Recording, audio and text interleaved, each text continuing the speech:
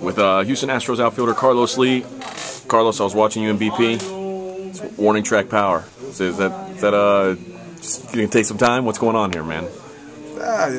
They were giving you grief. They wouldn't let you leave the cage till you hit one out? No, this is batting practice. They said you're working on doubles and triples this year. What's going on? That's hitting the ball to the gap, working on my triples.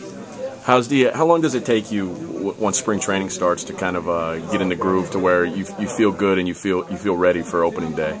I think that the most important thing is try to get your legs in shape. That's the main thing.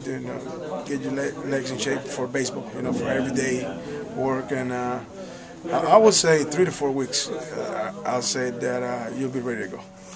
How do you feel about the team that you guys have in camp this year? Do you feel like this is a team that's going to be able to compete in the Central? And how do you feel about the Astros in general right now?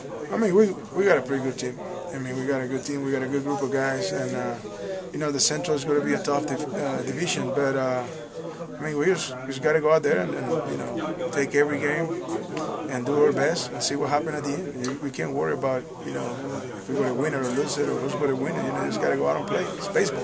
How important is Lance, not only to the team, but to your individual production? How important is it to have that second big bat in the lineup for you? Any team will miss a guy like Lance. And, he's a big part of the lineup. He's in the middle of the lineup. And, hopefully he won't be long. He won't be long out. And hopefully we can maintain while he's out. How do you feel about the other outfielders you guys have?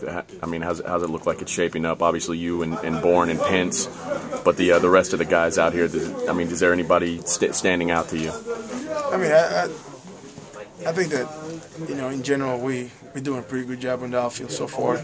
And, doing the fundamentals.